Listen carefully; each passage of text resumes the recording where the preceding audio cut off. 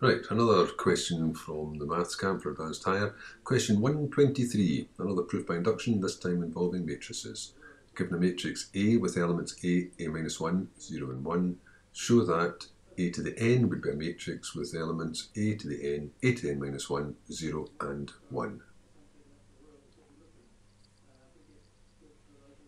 If you have a matrix A, which is equal to A, A minus 1, 0, 1, then A to the n would equal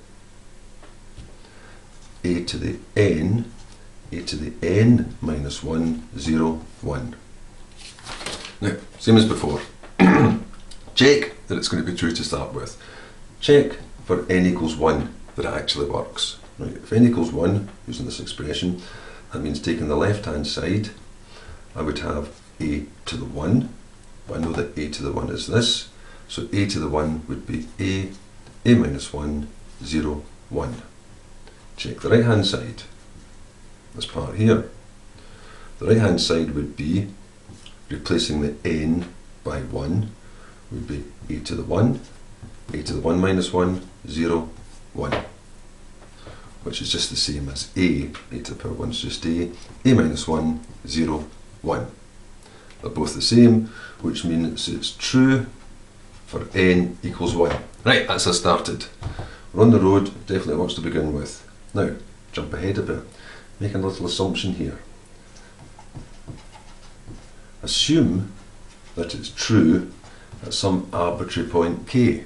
This is called the inductive hypothesis. It's true, assume it's true at some point k. Well, that would mean that if that were true, and that's just an if that were true, then A to the k should turn out to be, just replacing the n by k's, A to the k minus 1, 0, 1. I'll call that 1 just now. That's the inductive hypothesis. I've got to call that into play if I'm doing a proof by induction. And then consider the next one. I think I'm hitting the bottom here, haven't I? Consider the case for n equals k plus 1. Now for n equals k plus 1, I'll have to go back up to the top, unfortunately. Or I'll have to rub all that out, but I'll leave this little part in here that I'm going to use again.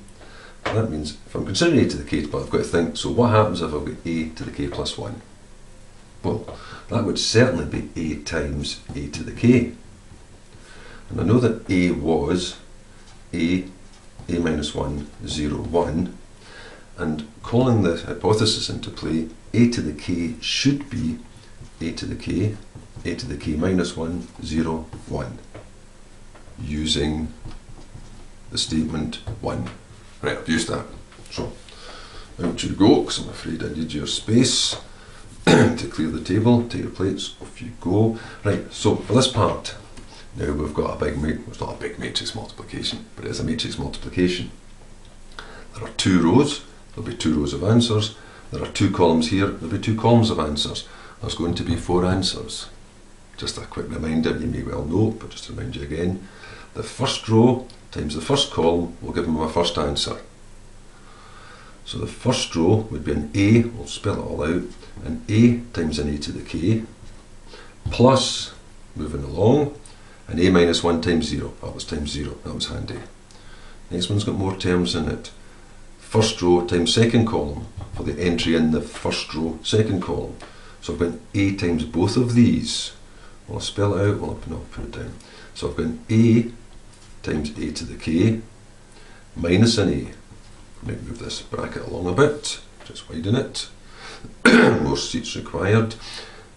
Plus A minus 1 times 1.